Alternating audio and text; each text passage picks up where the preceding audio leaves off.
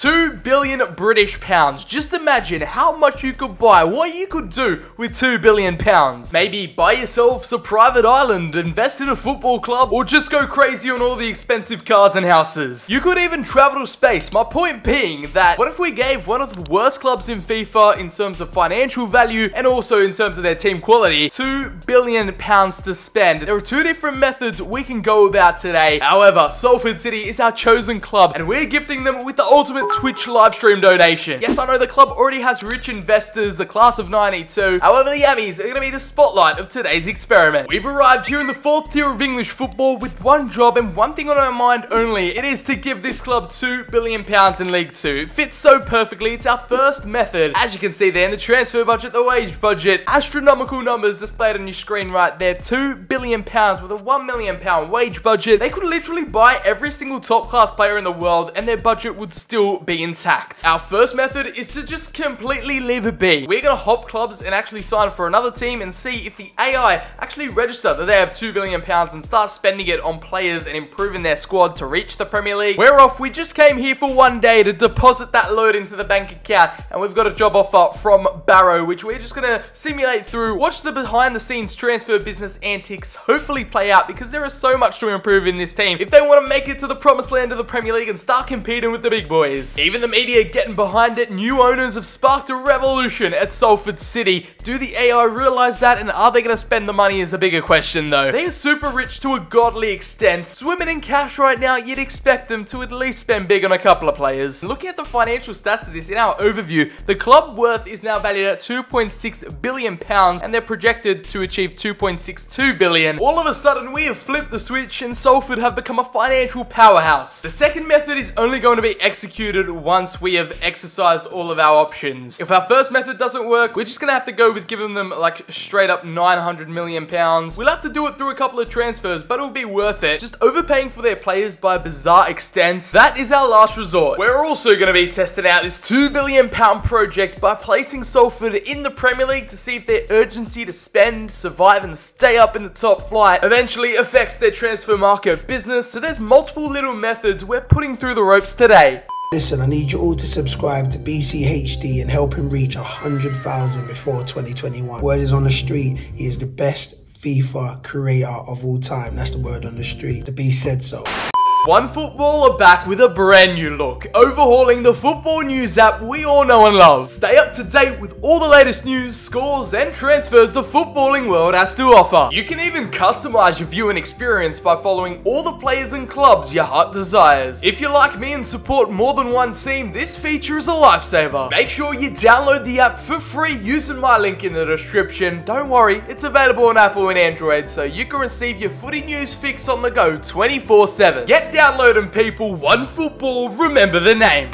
Off to Barrow we go. Hopefully the summer transfer business commences and hopefully we can see the cash being splashed, all 2 billion of it. Now here's our current situation. We've simulated the deadline day throughout the summer transfer window. Let's check up on Salford City's spending. After dropping off 2 billion pounds, they have spent literally less than 1% of it. The Lions are balling hard right here with 1.2 million pounds spent on Flores. Yes, you've heard that right. After getting a mad check of $2 billion, they've gone balls to the wall to pick up Leonardo Flores, the Venezuelan left midfielder. I'm honestly so confused. I've never heard of this guy. Do they even know they have $2 billion in their transfer budget, or are they just operating as normal? Where is all this money being spent? Because it's going somewhere and it's not transfer business. We'll give them the benefit of the doubt. Let's see, in January 2021, it's a new year. Is it going to be a new Salford with £2 billion? And no, they've actually opted not to spend any money and delve into the free agents, signing up Kayuko for £0. Johnny Kayuko, who looks happy to be at Salford, but it's not the kind of signings and the world-class talent I was expecting the Lions to start going after. We're the sugar daddy in this scenario, and they're just not bothering to use any of our cash we've provided them with. Pretty lackluster spending as they've arrived below expectations, but hey, who knows? They might be saving up for something. They might be putting their investments elsewhere, as they have grabbed a promotion playoff spot, finishing 4th in EFL League 2. With 77 points, they weren't too far away from automatic promotion, so maybe they know more than us. Maybe they know what types of transfers transfer policy will guarantee them success. Let's check up on how they did in the promotion playoffs, and oh my goodness me, without any major investment whatsoever, without spending the bulk of their transfer budget, they have gained a promotion playoff final win, 2-1 against Carlisle United, and the Lions will be playing in League One next season. So it turns out they didn't need £2 billion,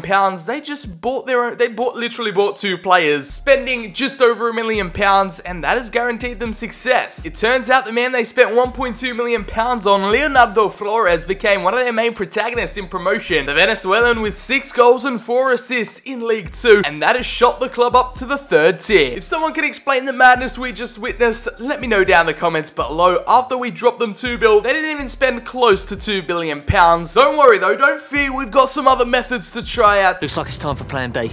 Oh, right. There's a plan B, is there? It's just plan A was so brilliantly devised, I wouldn't have thought we'd need a plan B.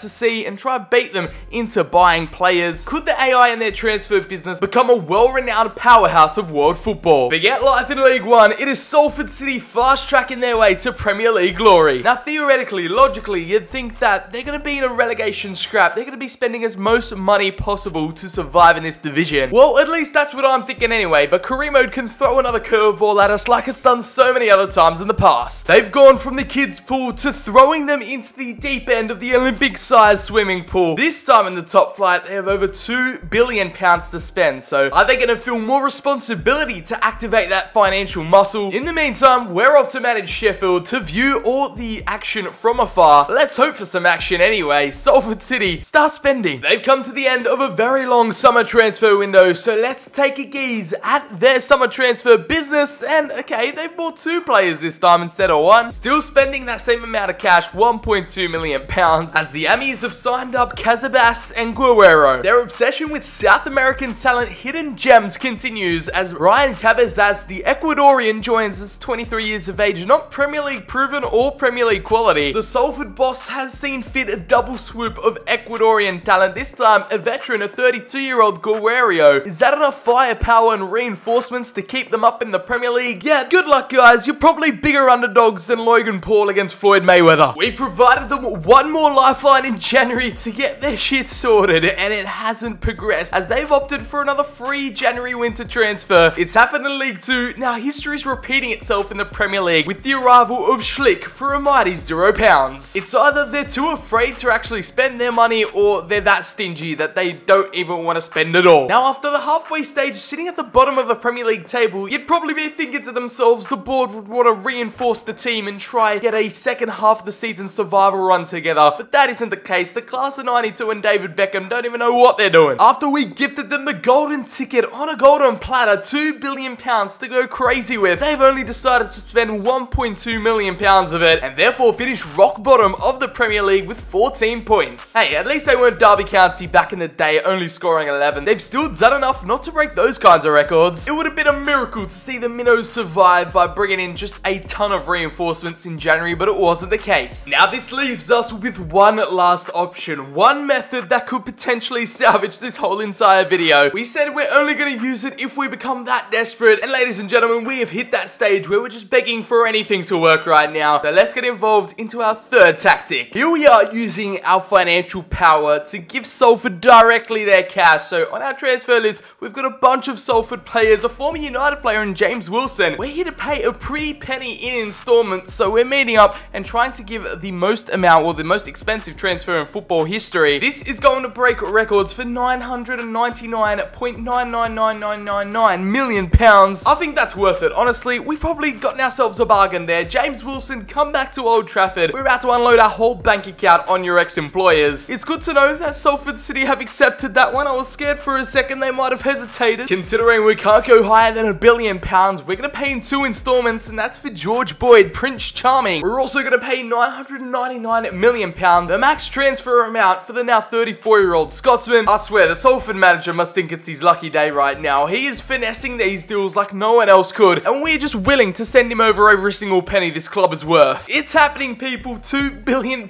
are going to be spent on these 2 Salford City boys. We might just be draining Man United for every single penny they're worth, pretty similar to what the Glazers are doing in real life. Trust me, it's for experimental purposes, and the class of 92. We've brought back the former United player James Wilson to Old Trafford, Trafford, and I couldn't be happier. The confirmation has been set in stone, £999 million, £1 under from that £1 billion transfer fee. I honestly wish there wasn't a cap and we could have gone further and put in £2 billion for a player. The game's gone, money's ruined in football, but we're doing it for the content purposes. There's no need to veer. Our work here is done, setting transfer records.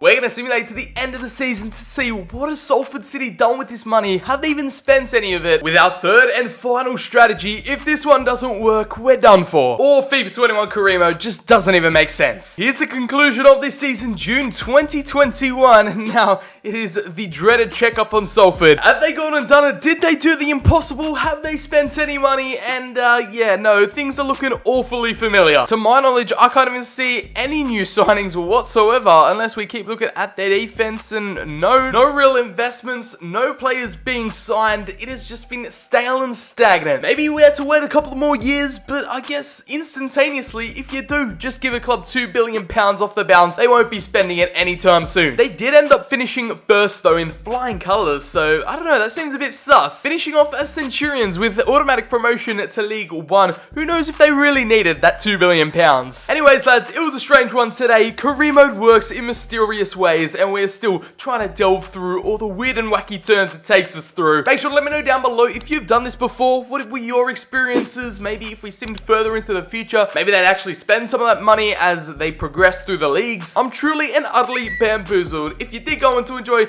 make sure to drop it a like down below, hit subscribe, turn on the notifications. You know what to do. Show your support. As always, I've been Sir BCHD. That has been Salford City with £2 billion, and I'll catch you all in the very next video.